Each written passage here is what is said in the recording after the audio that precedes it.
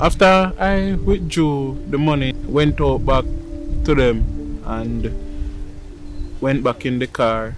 The driver told me that he said that Biggs, we fi kill you, you know. Yeah. Cause you done to we face already. But the only reason we not kill you is because you cooperate with you and give you the money. Yeah.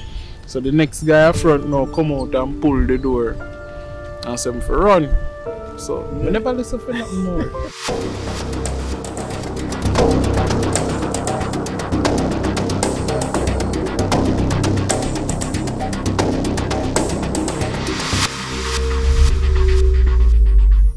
After they let Mr. Irvin go, he found a police station in Ocharias and he reported the incident, like a normal person would after such horrific experience.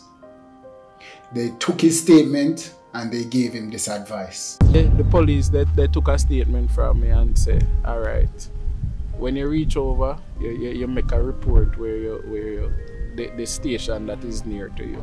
He did just that the following morning. He reported the incident in Linston, but then they sent him somewhere else. Probably they were following protocols. Who am I to say?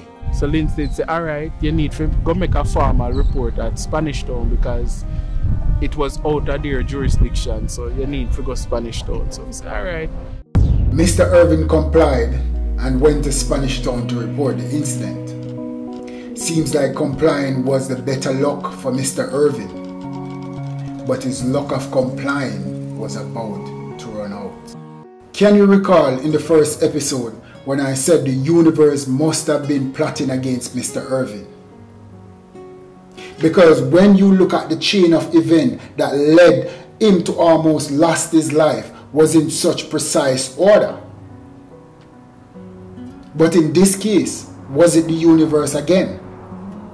Or was it the people who were part of the justice system that were supposed to do their jobs properly in order to protect the innocents was to be blamed? Things was about to go sideways for this man. After such tragedy, such ordeal, this man's life was about to get 100 times worse. Father carried me to Spanish Town and to make the report. They took a 10-page witness statement from me.